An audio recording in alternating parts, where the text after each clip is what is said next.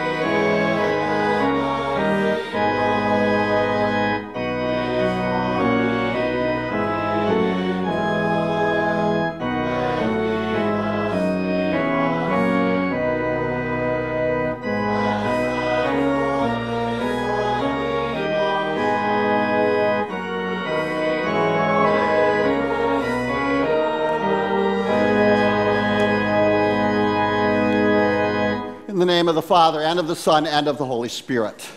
Amen. You showed favor to your land, O Lord. You restored the fortunes of Jacob.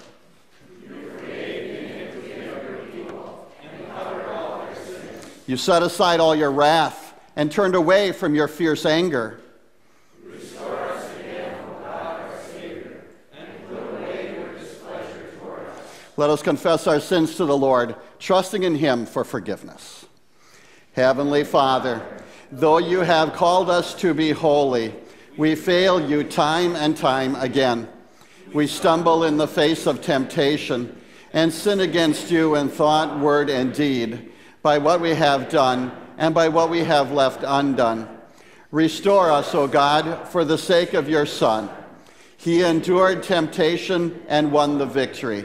He suffered and died in our place and earned salvation for us. Pour out your unfailing love upon us and grant us your peace. Amen.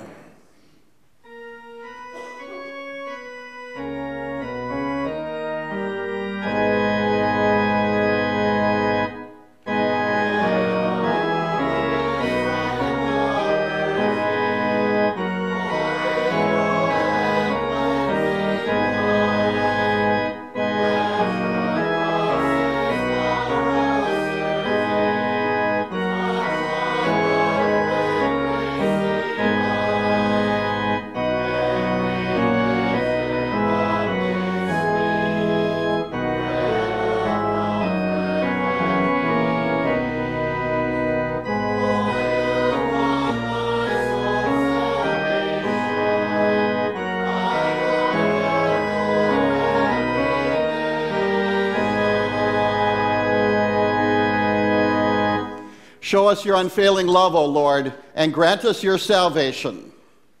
I will listen to what God the Lord will say. He promises peace to his people, his saints, but let them not return to power.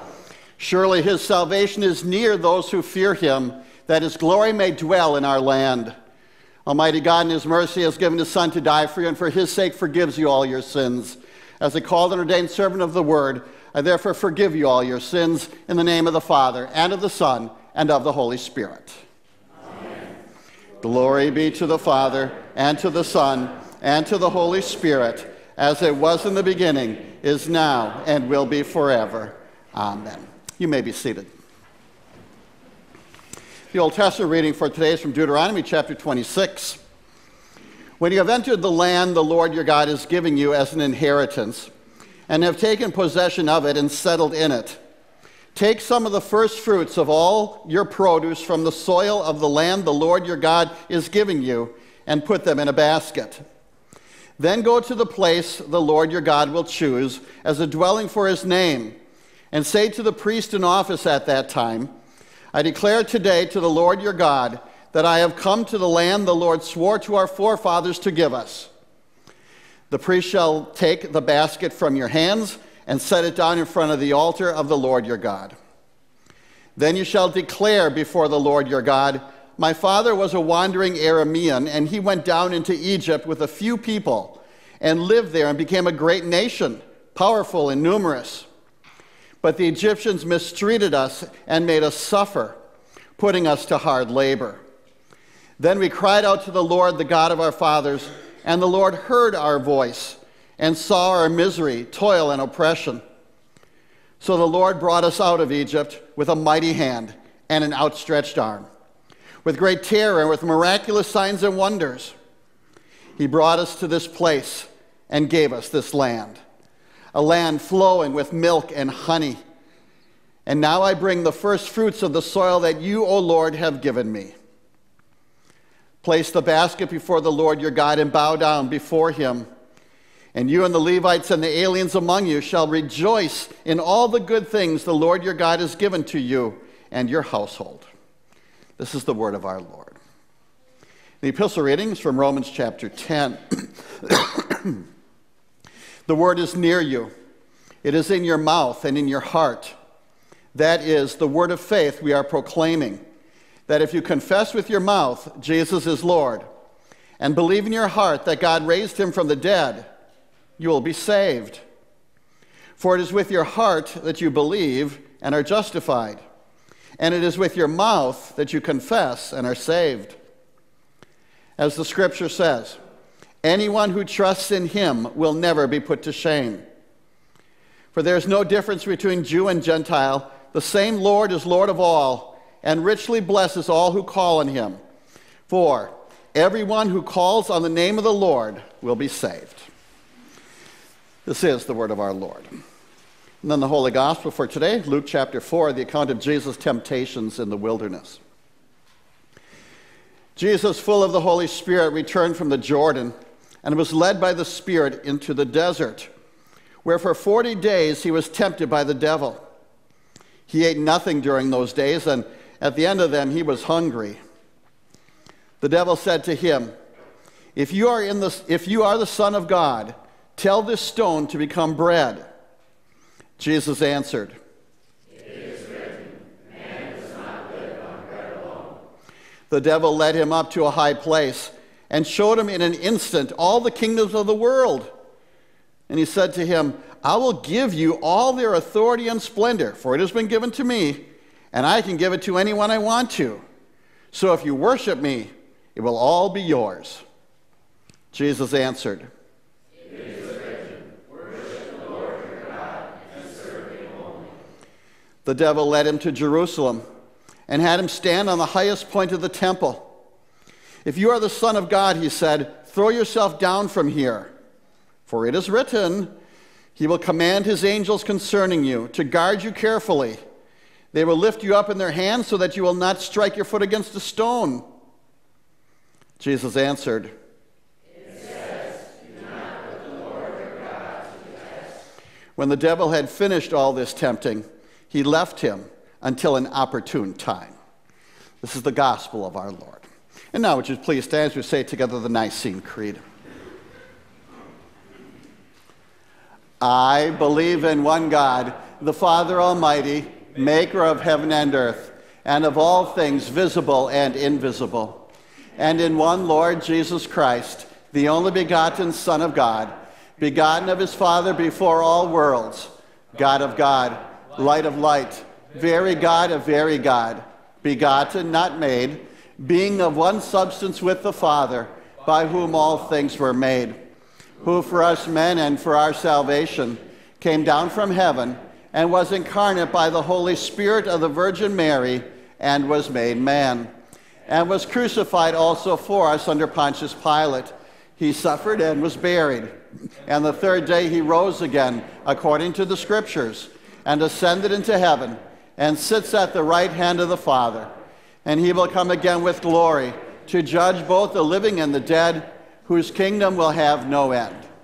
And I believe in the Holy Spirit, the Lord and giver of life, who proceeds from the Father and the Son, who with the Father and the Son together is worshipped and glorified, who spoke by the prophets. And I believe in one holy Christian and apostolic church. I acknowledge one baptism for the remission of sins, and I look for the resurrection of the dead and the life of the world to come. Amen. And you may be seated for the next hymn.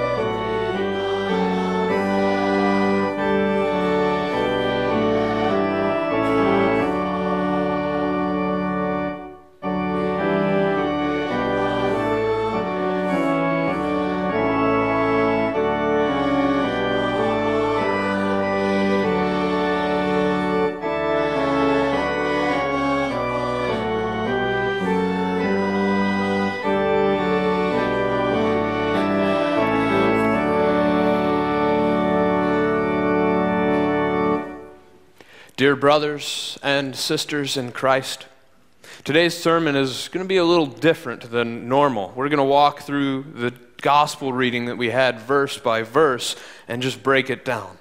This is a text this Sunday of the church year we have every year. It's in multiple gospel accounts. It's a text that you know well. So we're going to take a deeper look at it today. So go ahead and open your bulletins back up to the gospel reading from Luke chapter 4. And so to put that first back into its context, the text of Luke chapter 4 is immediately following Jesus' baptism. At least chronologically it is. There is a genealogy section that Luke gives us in between the baptism and the temptation account. But it is immediately afterwards. Christ has just been baptized in the Jordan River by John the Baptist. The Spirit has descended on him in the form of a dove, and the Father has proclaimed, "You are my beloved Son. With you I am well pleased." So we have verse 1. Jesus, full of the Holy Spirit, left the Jordan and was led by the Spirit into the wilderness. This is something that we've talked about before, that Christ came, Jesus came to be Israel reduced to one. That is, he came to fulfill everything that God commanded of us as his people, to live as God's people should live, and then ultimately to restore and to reclaim God's people to himself. This is Christ's mission. This is what Matthew means when he's talking about the accounts of the baptism and the temptations and says it was done to fulfill all righteousness. Jesus is doing this on our behalf. He's enduring all of these things for us. Verse 2, where for 40 days he was tempted by the devil, he ate nothing during those days, and at the end of them, he was hungry. The Jordan River, led by the Spirit, wandering in a wilderness, 40 days, tempted by the devil. Is this starting to sound at all like the people of Israel? The people who only had to cross the Jordan River in order to enter into the land that God had promised to give them. A people that had been led by God for 40 years as a pillar of cloud by day and a pillar of fire by night. A people who ended up lost, wandering in the wilderness for those 40 years because of their disobedience, their disobeying God's commands.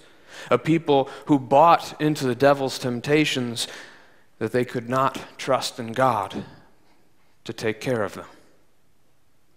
And we have Jesus eating nothing at all for 40 days. So of course he was hungry when it was all over. He was fasting. Fasting is, without a doubt, a huge topic among Christians as we start the season of Lent. If we want to get technical about it, Jesus fasted in the original sense of the word. He gave up food for a period of time. Today, the word fasting can be applied to basically giving up anything you want to give up, and it's usually done within a church context. For example, Catholic churches, as most of you well know, give up meat during the season of Lent, which is why you have all those fish fry Fridays. It's why if you drive by a Culver's, they'll have a fish of the day posted on their sign right underneath their ice cream of the day, which might be a temptation to some of you. But that's what they give up. If we look outside of Christianity at the idea of fasting, the Muslim community fasts during a special season of theirs that they call Ramadan, but their fast looks different. Fasting during Ramadan for them is a matter of not eating or drinking anything at all while the sun is up. So you wake early in the morning, you have a large family meal, then you go off about your day, and when you come home at the end of the day and the sun sets, you have another large family meal together. The Christian church, whether it's in America or other nations, is divided on this issue of fasting. So where do we stand? Do we fast? Should we fast? Martin Luther wrote about it in his section on the Lord's Supper in our small catechism, saying, fasting and bodily preparation are certainly fine outward training, but a person who has faith in these words, given for you, shed for you for the forgiveness of sin, is really worthy and well prepared. He was also known by people in his lifetime for fasting to the extent that his body looked frail and weak. If you want to fast during the season of Lent, by all means, go for it. There's not a command for it or against it. The purpose of fasting, though, is for you to focus on your relationship with God. Perhaps you might give up something like Facebook or TV for the season of Lent so that you have more time to spend with God on a daily basis. Or maybe you want to give up sweets or desserts so that every time you see one for the next 40 days, you pause and you reflect and you pray. And that's this way to strengthen your relationship with God. For this reason, you can't fast from coffee if you don't drink coffee. That doesn't work. Nor can you fast from a certain pet sin of yours that you seem to always love to do because you shouldn't be doing it anyway. Fasting is a sacrifice meant to strengthen our relationship with the Lord. And so then in the text, we're going to see 3 temptations of Jesus during his time of fasting. It certainly sounds like Satan was tempting him throughout the 40 days, but these are the 3 that the scripture writers bothered to record for us. So we have verse 3. The devil says to him, "If you are the Son of God, tell this stone to become bread." What's the temptation?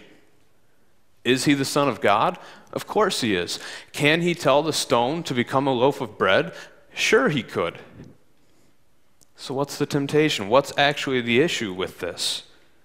And it lies in the fast. That by eating bread during his fast, he would be breaking his fast. He would be disconnecting himself with this Israel reduced to one that he had come to do. He would be severing that connection. He has to see it from start to finish. He has to take our place. Verse 4, Jesus answers, "It is written, man shall not live on bread alone." Now we could read that on its simplest level. We could think, well, of course, we want some meat, we want some cheese in our diet, some, sugary goodness as well from time to time. Maybe a fresh salad. That's not what Jesus is talking about, and we know that. He's talking about faith. He's talking about trust, about where our life really comes from. That true life is found not in food, but in the body and blood of our Lord and Savior Jesus Christ. The blood that has set you free from the guilt and the punishment of your sins. The blood that washes you clean and makes you pure so that you can stand in the presence of a holy God. The very same blood that gives you a relationship with Him, that you would be loved, that you could receive His gifts that He has for you through word and through sacrament. In verse 5, the devil led him up to a high place and showed him in an instant all the kingdoms of the world. It's interesting to stop at this point and think about what power Satan actually has. For him to be able to take Christ up to a high place and in an instant show him every kingdom of the earth. The devil's powers are real. They're limited, but they're real. Maybe they're on display here during the 40 days. Maybe they're not. The temptation, though, for us in this section, for us to ask is, who's the king of the world? Who actually owns all of this? So to think about that for a second, when God created, it was all His. And He willingly and He gladly entrusted it to His children, to Adam and Eve, as a father would entrust to his children. That's what He did. And then, as we know, Adam and Eve betrayed Him. We have betrayed Him. We've handed the garden to Satan. This is the fight. This is what Christ's ministry is about. Who has the power? Who has the keys? Whose world is it? Christ has come to reclaim it for God. In verses 6 and 7, and He said to him, I will give you all their authority and splendor. It has been given to me, and I can give it to anyone I want to. If you worship me, it will all be yours. So yes, we could certainly make the argument that they're not actually His to give anyway. But let's play the what-if game for just a second. What would have happened had Jesus agreed? Had He decided to do this Satan's way, definitely easier than His Father's way of going to the cross and dying in our place? What would have been lost? Like the Israelites, He would have failed and made Himself an image, an idol to worship instead. And who knows, maybe the universe would have imploded upon it happening. We'd certainly be doomed. Which is why we rejoice in verse 8. Jesus answered as written, worship the Lord your God and serve Him only. Thankfully, we don't have to wonder. There isn't a what-if game. We don't have to guess because Christ refused. He stood up to the temptation and He stated what Israel should have when the devil tempted them, that Yahweh alone is our God. And in this sense, worshiping and serving the Lord are actually the same thing. Live your life trusting in the Lord, believing in Him and in His promises for you that He will deliver you. And that's precisely what Jesus is doing as He refuses the temptations of Satan. Verse 9, the devil led Him to Jerusalem and had Him stand on the highest point of the temple. If you are the Son of God, throw yourself down from here. Again, maybe we have another showing of Satan's power to be able to lift Christ onto the top of the temple. It's estimated by researchers we're talking about 100 feet off the ground. Maybe. But either way, Satan is setting the stage for what comes next. We again can think of it as, could Jesus do this? Sure. But here we go, verse 10 and 11. For it is written, he will command his angels concerning you to guard you carefully. They will lift you up in their hands so that you will not strike your foot against a stone. Satan quotes Psalm 91 to Jesus. Here he throws the word of God right back at Jesus. You want to quote scripture to me? I can play that game with you. In fact, Satan loves playing that game with all of us. He loves taking the word of God and distorting it, contorting it, twisting it away from what it actually means and into something else. He did it with Eve in the garden, and he's been doing it with us ever since. Jesus responds, though, verse 12, Jesus answered, it is said, do not put the Lord your God to the test. Again, Christ denies the temptation. We are not to put God to the test. It was actually a rare gift, indeed, the ability to put God to the test. He once gave Ahab that opportunity. Ahab was one of the many kings of the nation of Israel, and Ahab refused. Thomas had the opportunity. If you remember, after the resurrection of Christ, saying he wanted to put his fingers in the nail holes. He wanted to be able to see and touch the risen Lord. Thomas got that opportunity.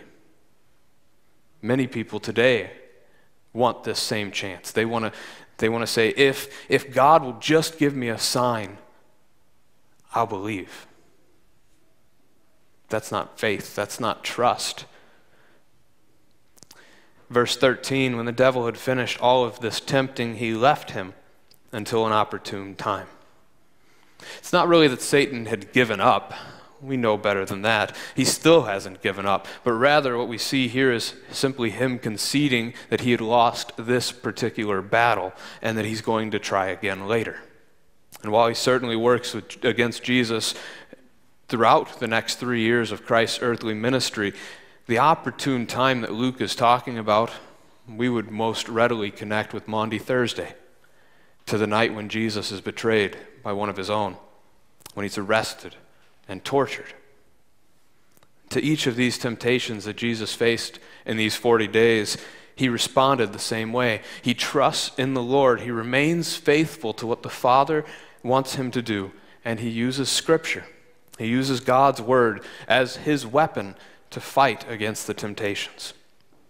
Martin Luther once wrote in his House Postil sermons, the experience of Christ after his baptism shall teach us how every Christian, after he is baptized, is enrolled into the fighting army against the crafty devil who makes frequent attacks and stirs up persecutions all the days of our life. As followers of Christ, as children of the Lord, Satan indeed attacks us every day. It's so easy to forget it, to get caught up in the wilderness that is life and not even realize that there is a war being waged all around us and that we're in the midst of it. But that's just another form of attack, that we're convinced that there's nothing around us. But the truth is, when you came to the font, when you were baptized, God looked down upon you and he called you his child. He said, "You are mine." And in doing that, he rescued you from the clutches of the devil. He restores you to his side of this war. And the devil's temptations are now coming at you in your life full force as he tries to steal you back, as he tries to win you over to his side again into the fires of hell. So the way that Christ responded to the devil's craftiness is a lesson for us. It is the same way that we should respond. We know that the gifts of God are the very things that sustain our life. From his death on the cross to his resurrection, those gifts that give us freedom from our sin, from death and from the devil, and the gift of his word that he enables us to grow in our relationship with him each and every day. And then we also know that we are to serve Yahweh alone, that there are no other gods but him. And so we gather together here as his community in this place that he has blessed us with, that he has given to us. And we receive his gifts through his word and through his sacraments. We pray, praise, and give thanks for all that he has done for us. And then we go out and we live the lives that he has given to us, and we serve him. We love our neighbors as he loves them. And lastly, we do not put the Lord to the test. We know better than to toy with fire. We know better than to wonder, how close to sinning can I really get before I get burned? That's not how you fight a war. We put our trust in the Lord. We put our hope in the body and blood of Jesus Christ. We put our hope in the sure and certain power of the resurrection from the grave. Amen. This time I invite our children to come forward for the children's message.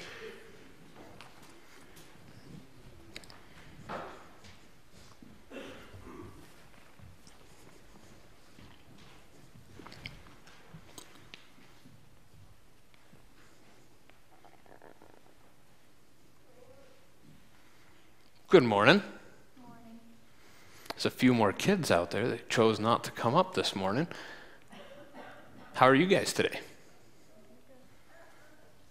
So, we talked about Jesus being tempted in our scripture readings today. What's it mean to be tempted?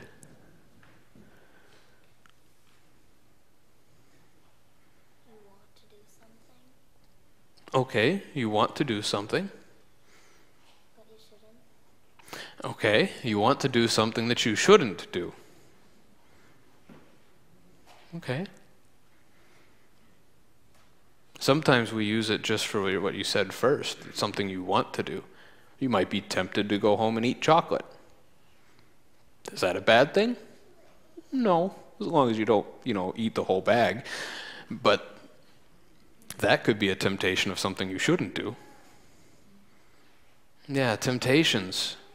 Another word for it is test. It's something that we go through, something we're tried by. You're right, we want to do something. And in our context, when we talk about Jesus being tempted, it is something we shouldn't do. So Satan is trying to get Jesus to do things that Jesus knows he shouldn't do. And Satan does that to you guys too, but we'll talk about that in a little bit. Do you remember what Jesus' 3 temptations were? What did Satan tempt him to do?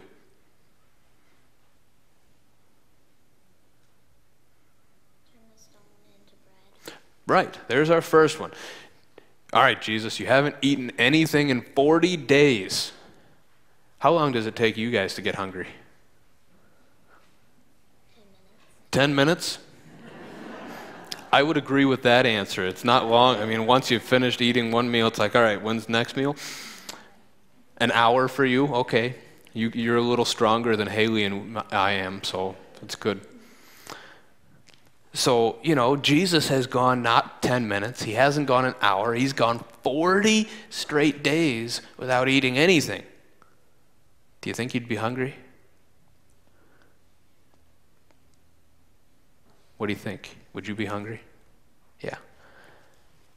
In fact, I'm not sure any of us would survive that long without eating food. I'm not sure any human being has done it, but Jesus, being both God and man, could last a little longer than we could. Anyway, he was hungry. Luke even says that. He says, at the end of the 40 days, he was hungry. We get it. So Satan tempts him and says, all right, just turn that stone into bread and eat it. That'll solve your problem. You won't be hungry anymore. That was one of the temptations Satan gave Jesus. What was the second temptation he gave him?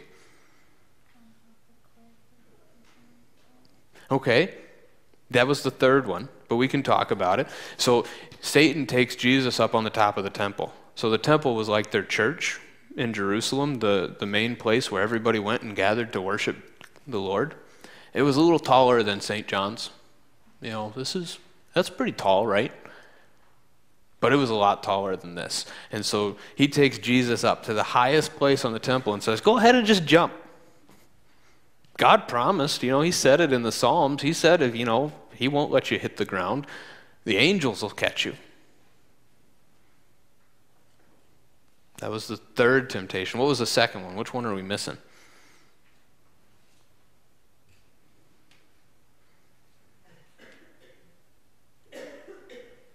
Satan showed Jesus all the kingdoms of the earth. He showed Jesus everything in the world, and he said, if you just bow down right now, bow down and worship me, I'll give you all this stuff. It'll all be yours. The whole world will be yours.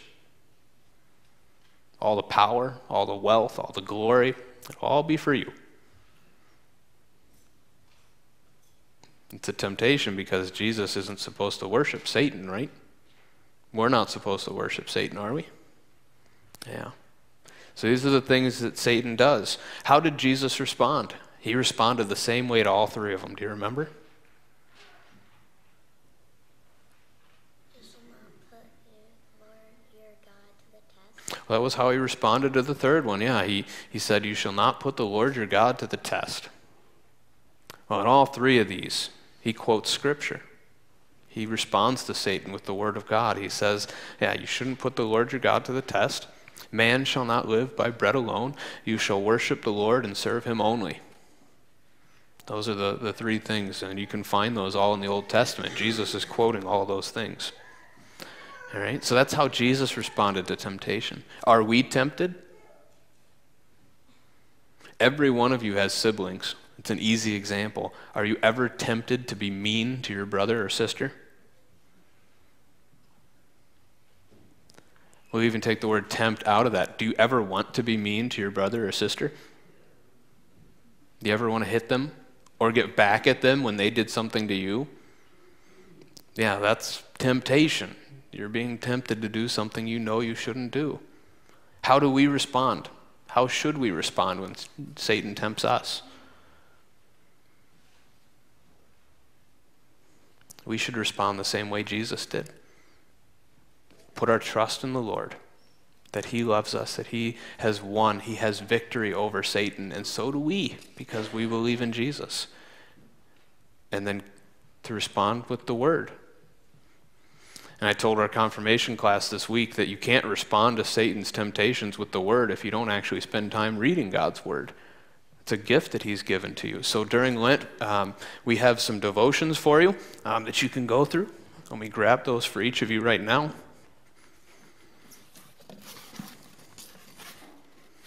These are kind of neat because they're 3D, and so there's a pair of 3D glasses in there for you, but some just some scripture for you to go through here during Lent. So there's a copy for each of you.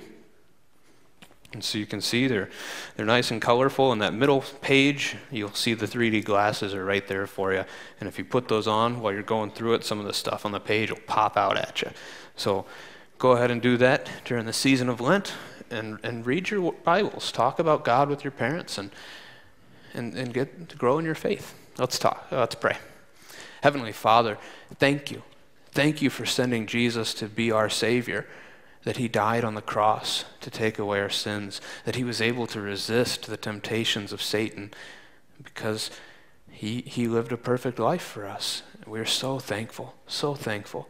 And we pray that, Lord, you would help us to respond the same way Jesus did, that we would trust in you, that we would have faith in you, and that we would be able to say no to temptation with the power of the Word, with your Word, the Bible. We also pray that when we fail, when we do sin, when we fall and fail at temptations, we're thankful. We're thankful for the gift of forgiveness that Jesus died on the cross to take away our sin. We pray your blessings upon us and our families this day. Amen. All right, thanks for coming up.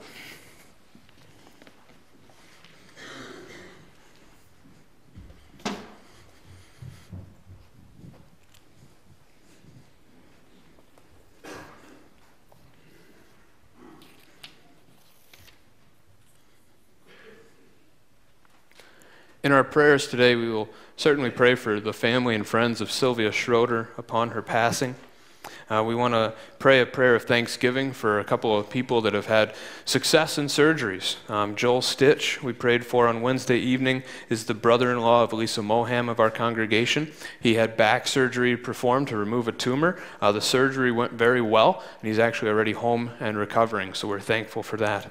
We're also thankful for Darlene Wilson's surgery that she had on Thursday afternoon, and she too has already been able to return to her home and is on the road to recovery. So that's very good news. Hers was pain in her left arm, and it was an issue with the nerves in her back. They were able to correct that. So she told me Friday that she is pain-free in the arm, which she hasn't been in a long time. So she is rejoicing. We also want to continue to pray for Arnie Smith as he returns home from Arizona from his time in the South, but also as he follows up with his recovery from pneumonia and some of the other pains that he has been having. And we add to our prayer list today Frank Blondin, who is brother-in-law to April and Dwayne Schumann. Frank suffered from an aneurysm in his kidneys and is in critical condition in Coon Rapids at this time. He required 25 units of blood, and April and Dwayne are very thankful and for the miracle that God worked in saving his life. And lastly, we add this morning to our prayer list the Loris family, as Jenny's grandfather, Walter Bannett, is hospitalized right now following a mini stroke on Friday evening. So we pray for Walter and his family at this time. Please rise as we join together in prayer.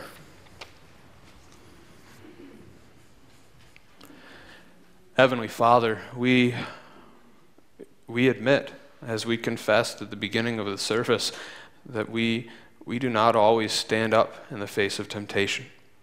That like so many who have gone before us, like all who have gone before us, we struggle and we fall. And we are rejoicing today at the promise and the sure hope and the power of the resurrection of Jesus Christ, that he has defeated death, sin, and the grave, and that he has defeated Satan as he hung upon the cross, and that by rising on Sunday, on Easter morning, he has given that gift of life to each and every one of us. We pray, Lord, that now in that forgiveness we might live, we might have that gift of new life, and we pray that you would strengthen us, bless us, that we might be able to stand up to temptations when they come, and continue to comfort us in your reassurance and in your forgiveness on those times when we fall short. We lift up to you today a prayer of thanksgiving. We pray for Joel Stitch and for Darlene Wilson after their successful surgeries and that they are both home and doing well. We pray for our We Care staff. We want to thank you for Barb and Connie as they help to run our preschool, providing so many children in our community the chance to hear the good news about your Son, our Savior. And we want to pray your presence at this time, your comfort, your hope to the family and friends of Sylvia Schroeder. We pray for her daughter, Latana, and for the rest of the family, that you would bless them with peace through the resurrection of Jesus Christ. We also pray today for all who are sick, for all who are hurting. We lift up to you Walter Bannett, Arnie Smith, Cindy Sin, Frank Blondin, Luann Gotch, Lyndon Luke, Nancy Hinkey, Ed Drenth, and Wayne Breezy. And we pray, Lord, that you would be with all who continue to struggle with mental and emotional distress at this time. And we also pray that you would comfort and bless those who reside either in care centers or who are homebound in our community and around the world. We lift up all these to you and to our precious Savior, Jesus Christ, and we entrust them to your care. We pray all these things in Christ's name. Amen. This time you may be seated for the collection of the offering. Please do fill out the friendship register. And we want to welcome our guests, our visitors who are here with us today. We wish you God's blessings in the midst of your week.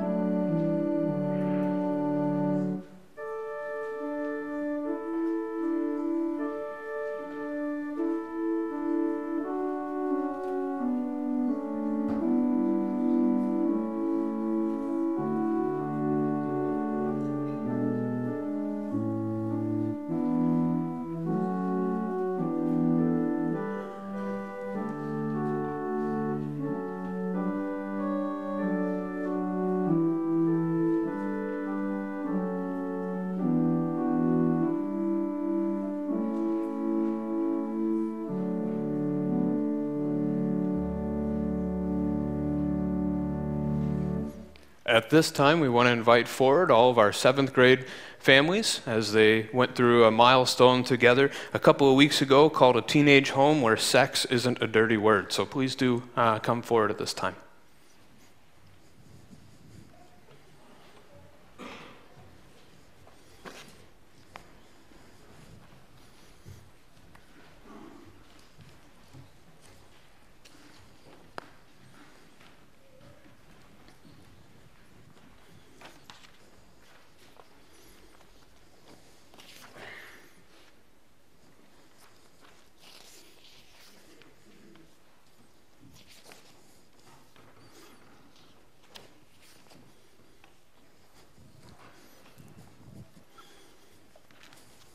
We did have a couple other families who were able to be at the blessing of the milestone itself, but couldn't make it this morning. So we'll be thinking about them as well as we go through this. But these families gathered together to look at the idea of purity and what that looks like in today's culture, as these youth pursue that in their lives. Parents in the milestone were able to tie a piece of white yarn around the finger of their teenager as a symbol of God's desire for them to be pure and to honor God with their bodies, as their bodies have been won by God, have been purchased at a price. So the string was a symbol of a commitment that these youth would be making, that the gift of sex would be used in the way God had intended it within the context of marriage. So moms and dads did this with their teen as a sign that moms and dads would be working together with them as well to pursue purity together. So we encourage parents now to replace the yarn, if it hasn't already disintegrated or whatever else, with a real ring, a ring that will remind you, youth, of God's desire for your best, that you would save the gift of sex as it was designed to be used. And that you would remember that you have indeed been bought at a price. You are not your own, but you are a child of God. So moms and dads, it is time for the blessing.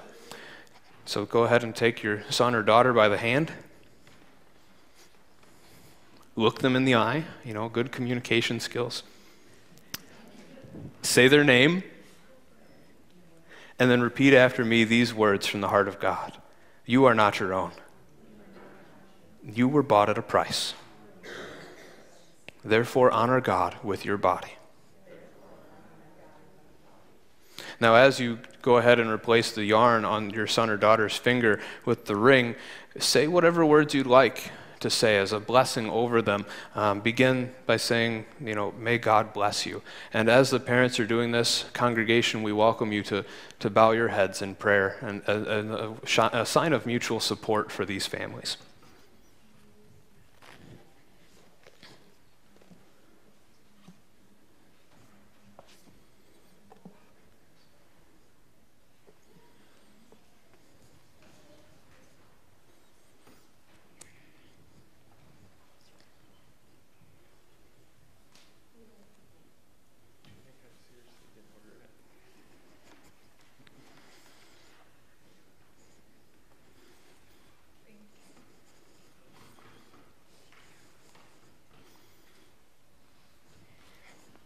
And just as the final note, the other gift that we as a congregation are giving to these families is a book. It's entitled Your Marriage by God's Design. It was written by another LCMS pastor and his wife, and it was a good read just about what marriage actually is and what it should look like in the midst of a culture where it's hard to see that these days. So we encourage these families to look to the wonderful examples of healthy and strong marriages all around you, and we pray God's blessings upon you.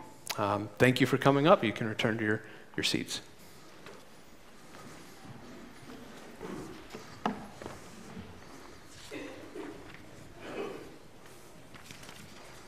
And the service continues with the preface to Holy Communion. Please stand.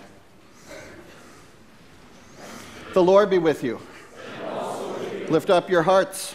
We lift them to the Lord. Let us give thanks to the Lord our God. In the wilderness, Jesus did battle with Satan and defeated him with the word of God. On the night he was betrayed, Jesus went to war against Satan once again. He sacrificed his body and shed his blood to free us from Satan's power. By his resurrection, there is victory. Now Jesus invites us to his table to be reassured of his forgiving heart toward us.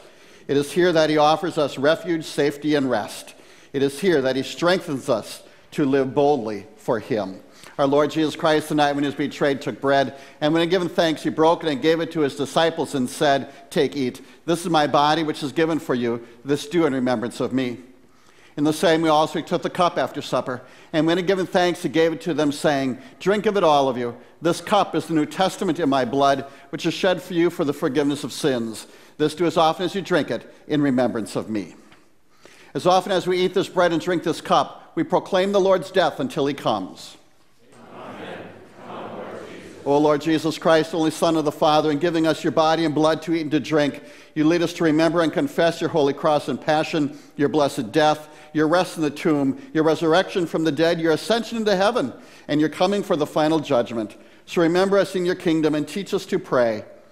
Our Father, who art in heaven, hallowed be thy name. Thy kingdom come, thy will be done on earth as it is in heaven. Give us this day our daily bread, and forgive us our trespasses, as we forgive those who trespass against us. And lead us not into temptation, but deliver us from evil. For thine is the kingdom, and the power, and the glory, forever and ever. Amen. The peace of the Lord be with you always. And also with you. And you may be seated for the response.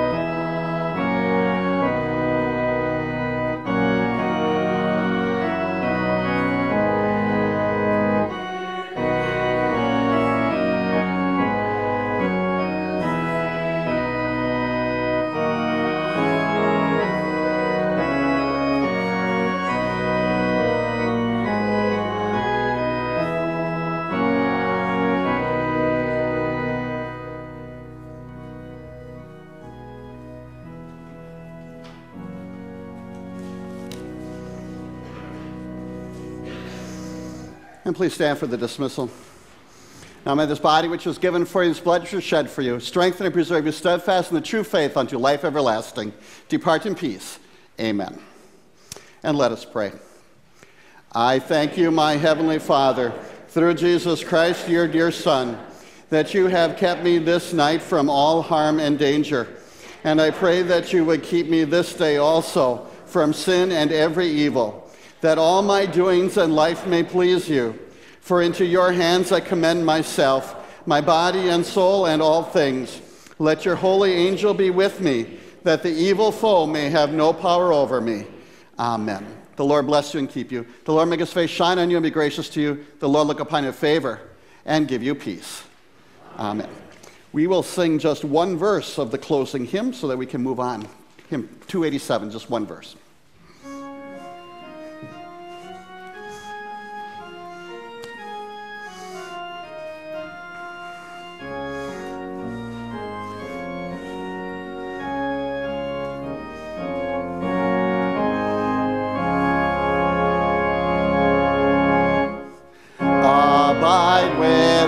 Our Savior, nor let your mercy cease. From Satan's might defend us and give our